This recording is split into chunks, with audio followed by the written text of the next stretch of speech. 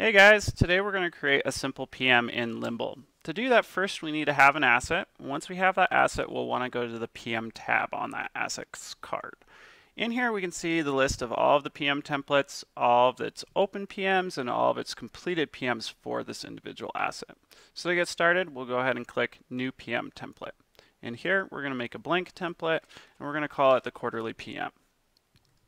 Once we have that created, we're going to need to do three things to get it going. First, we're going to need to set the instructions. Then we're going to need to set the schedules. And then we're going to choose who we want it assigned to. Is it going to be a team or an individual? So let's go ahead and add the first instructions. So we come in here, click Add Instruction, choose the type. In this case, we want them to check off that they've done something. And the first thing we want them to check off that they've done is to clean or replace the air filters.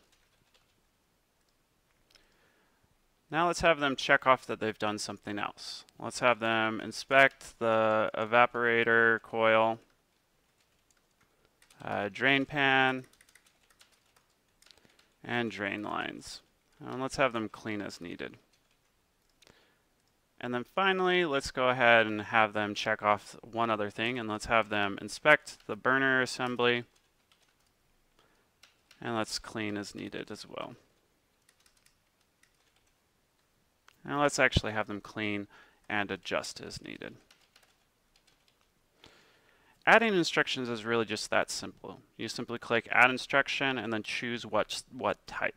You can have your technicians do a bunch of different stuff. Check off that they've done something, record text, record numbers, choose from drop-down lists or radio lists, take a picture, choose dates, start other PMs, start work orders. There's a lot of power here. We'll dive into these different types in depth in the advanced PM building tool. By no means do you need to use all these different types. A lot of our customers just simply use checkbox because they just want to create checklists, and that's perfectly fine. But the power is most definitely there so that you can build out your company's maintenance knowledge, and that's really valuable to have this all documented so that, say your technician leaves and finds a different job. When your new technician comes on, he'll have a nice, great checklist of exactly what he or she needs to do. And documenting and having all that information so you don't have to retrain the tech is just really, really valuable. Additionally, having a detailed PM makes sure that they're doing the right work for that piece of equipment, and they know exactly what to do. And we'll dive into all of this a little bit more in the advanced PM builder. There's things like adding instructional images and all sorts of great fun stuff that you can do to really document the maintenance knowledge so that your techs are doing the right thing. When you bring on new techs, they know what to do. Just a lot of great power and functionality there.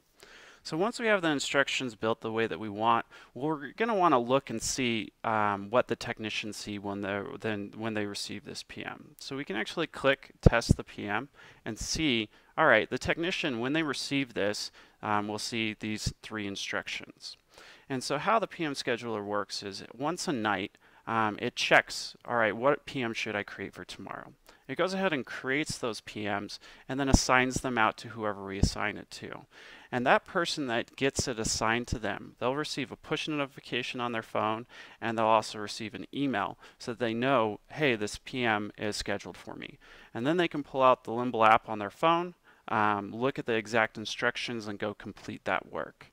And they would simply come in and check that they've cleaned or replaced the air filters, they've inspected the evaporator coil, etc., etc. And once they've done all the instructions, they can go ahead and click complete and close out this PM.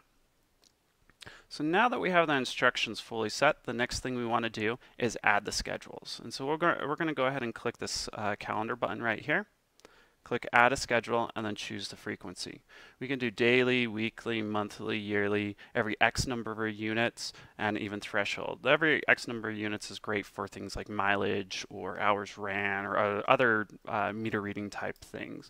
We'll go over the scheduling of these two again in that advanced PM building tutorial. But for this case, let's go ahead and set monthly. We'll set it for the weekday and then say, all right, every 3 months on the first Monday, and click Save. Now that that's set, we can go ahead and click on this button here and see how it's going to play out.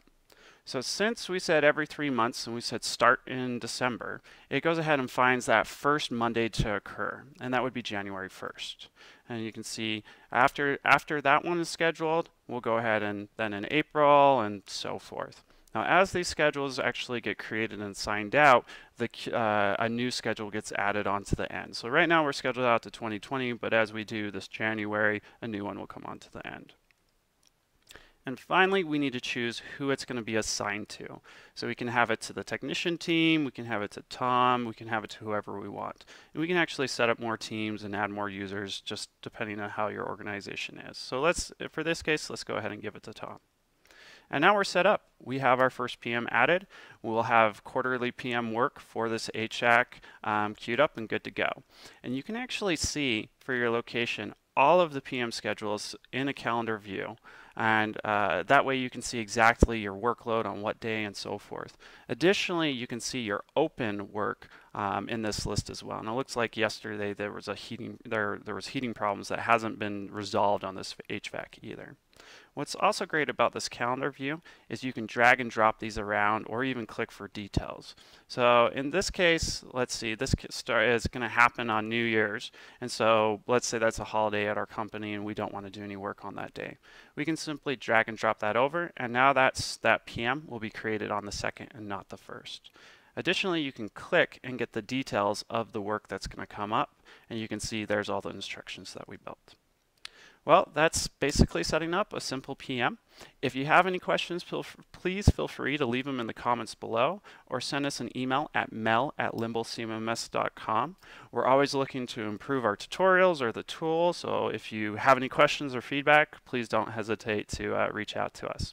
Once again, thank you for watching this tutorial, and you guys have a great day.